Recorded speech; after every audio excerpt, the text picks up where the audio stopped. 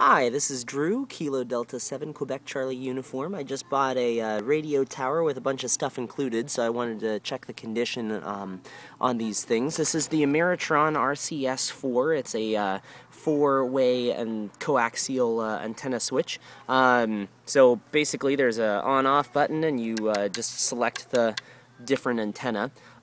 So I just wanted to open this up and make sure that everything looked good. So here's the inside. So on the back here, looks like we have a relay box, so that's mounted on the tower, and then two stations, so that's from your transmitter. And it goes in here, and this basically just applies voltage to the relay box to select the different antennas. So now we come over here. Here's the actual box that goes on the tower.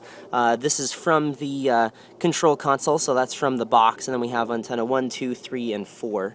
And so on the inside, you can see kind of down in here the SO239 connectors just solder straight to the board.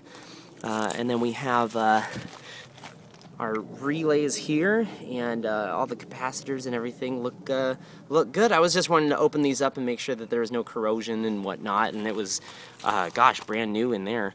So anyway, KD7QCU 73s.